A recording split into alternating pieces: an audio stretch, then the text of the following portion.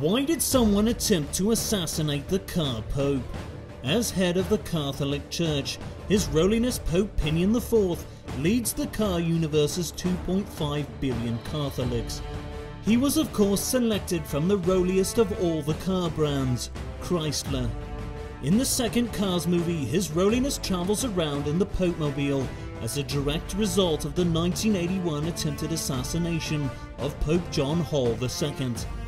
John Paul was attacked by a lemon, protesting the Pope's planned road trip to Turkey, and saw the Pope as the driving force for many of the injustices suffered from the Crusades to take back the Holy Land.